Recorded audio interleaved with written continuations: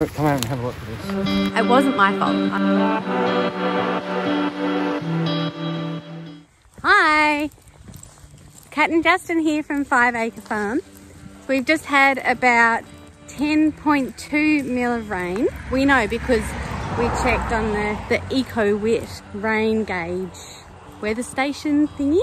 So we've just come down the driveway to have a quick look at our swales to see how much water they've started to collect. It's not looking too bad. There's a little bit of water in some of them. I'll show you. That's held the water all right. And you can see there the water that's being held. We'll go and check the other swales out. Jake always enjoys a bit of a run around, even though he's getting wet paws.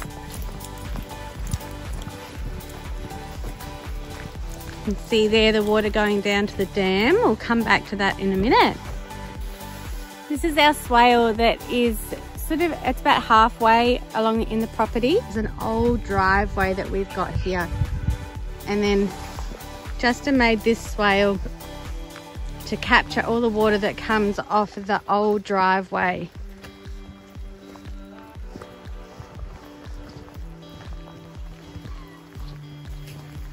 And what's this stuff called? Green manure, winter green manure. Yeah. As you can see, when it's full of water, you can tell how good a job you've done making it level. So I can see I've got a bit of work to do here now. Up there a bit further. Turn around. So got some other works to do when we get the tractor out, and I'll take a bit more out of this section here, so it's a little bit more level, a little bit more flat. It's still raining heaps, so I'm just going to go and check to see what the dam looks like.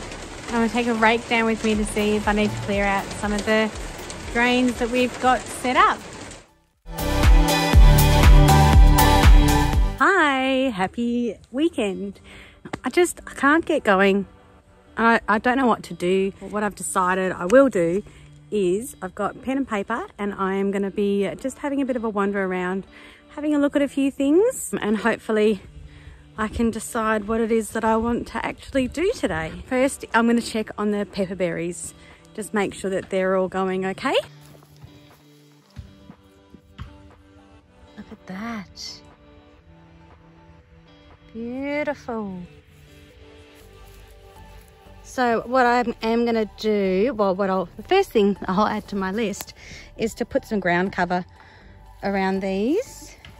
I think maybe some carcala or something else. I'll see what I can find. Next job that I'm going to add to the list is to train our train our appleberry plants that we've got growing everywhere. They're beautiful. They're really beautiful plants, and they are growing absolutely everywhere. We've got so many of them. It's another native Australian bush food. See if I can find some berries. Here we go. So when they're purple, you can roast them, and I think they turn yellow, and that's when you can eat them raw. We've tried them at this stage and they're not very nice, but yeah, I want to try pickling some too. So the plan with some of the apple berries is to put up something that it can climb over, and then that will also help just to add a bit of privacy to us, and for when we start doing Airbnb. It's another plan that we've got happening.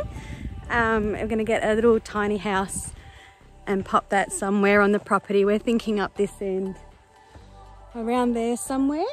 So you can see, oh, there's a bloody chicken out. Hi, chickie. So you can see there's even more appleberry growing there as well. So I might do another fence there to help it climb. Have a look at that one. Another appleberry, just to give you an idea of how well it grows here. So this one's just climbing up a dead branch at the moment. It's twisted its way around. so pretty. I love it. And it'd be nice to be able to make it a bit easier to collect. Ah, there's another chicken. Makes it a bit easier to collect the actual berries, and also if it's on a bit of a fence as well, sort of like it doing a bit of a spalia, and it means that we can cover it so that the birds don't eat all of the berries. We'll of course leave some so that the birds will have some, and other animals too, I guess. Hello chickies, I haven't let you guys out. What are you doing? I might just go and let all of them out. It's like torture for them, me walking around this area. And then, well, most of them are still in the run. Another one that's not. So we've got one brown, one white, and one black chicken out already. What about you guys? Do you want to hop out? Want to have a scratch around?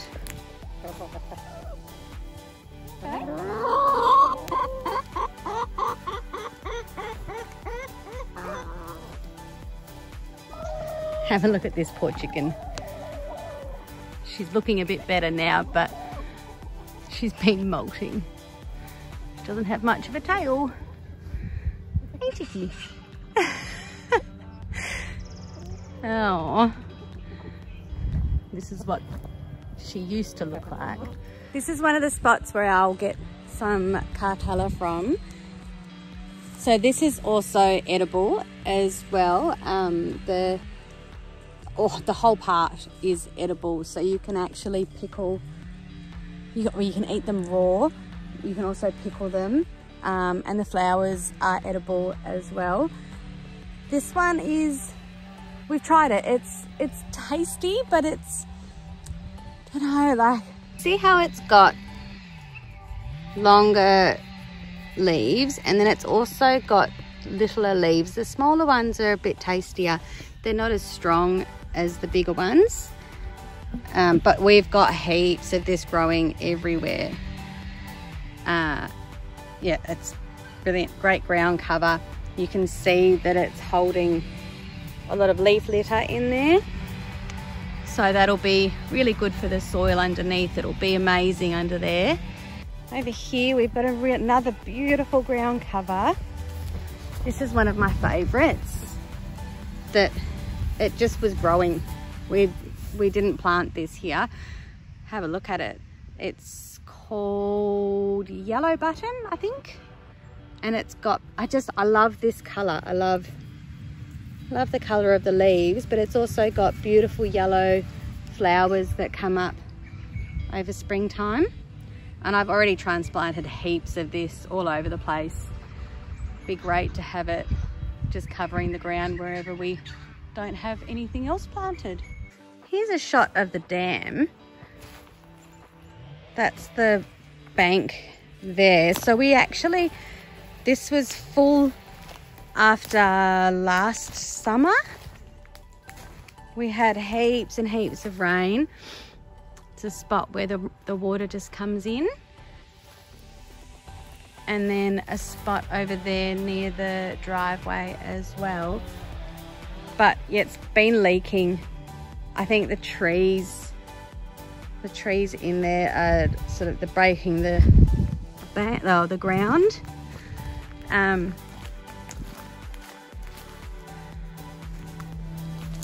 Yeah, there's always heaps of frogs, heaps of mozzie larvae as well.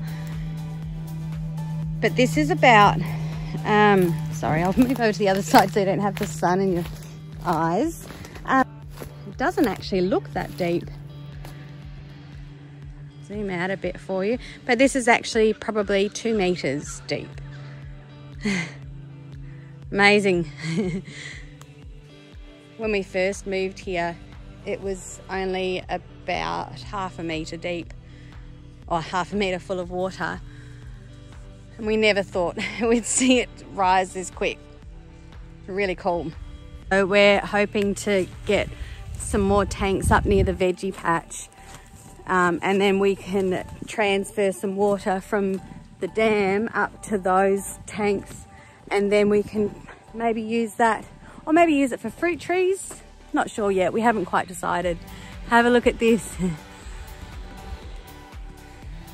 Check out the colour. There's bees all over it. So pretty. So nice.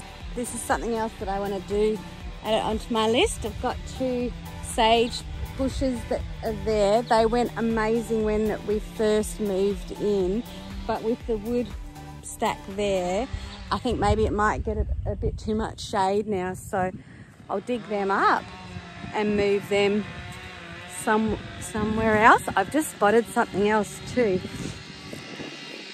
Over here we've got a whole lot of rosemary plants. Have a look at this one. Look at the colour on that. Isn't that amazing? I might take some cuttings of that one. That one's doing well too. So there's a few different sorts here. I don't know what their names are, but I think this one was from my mum. Maybe? I can't remember. I know we did take some cuttings from our old place as well. So I'm hoping that that'll grow up to be a beautiful big hedge. But I might do the hedge the whole way along as well. This is a really good example of putting the carcala or pig face on the berm around a tree. We planted olive trees. We've got 5, 6 of them. We planted a few just down the driveway. But yeah, I put the carcala there to help hold water in. But I've noticed I need to do some weeding, so I'm going to add that to the list. Hey, is it a bit bright? A bit bright in the sun? Hey, you handsome boy. Yeah, good boy. I do want to come and give this a bit of a weed and also clean up a bit as well. Hi, chickies. I'm just gonna go up and see what Justin's doing. I can hear him on the chainsaw. I think we might have had a few trees down.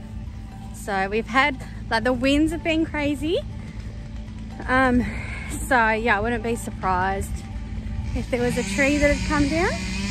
I have to be careful not to scare him because he has like Bluetooth headphones on and he's using a chainsaw as well, so I'll try not to scare him.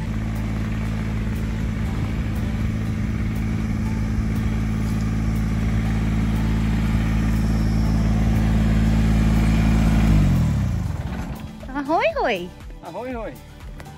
How's it going? Good, how are you? Very goodly. Well, I wasn't even looking to see if you're in shot then. What are you doing? Oh, cutting up some firewood. Oh, yeah? Yeah, had another tree come down with that crazy weather. Yeah, I was just saying how the winds have been crazy. Pretty crazy, yeah, so, which is good. It was a dead one, so happy days.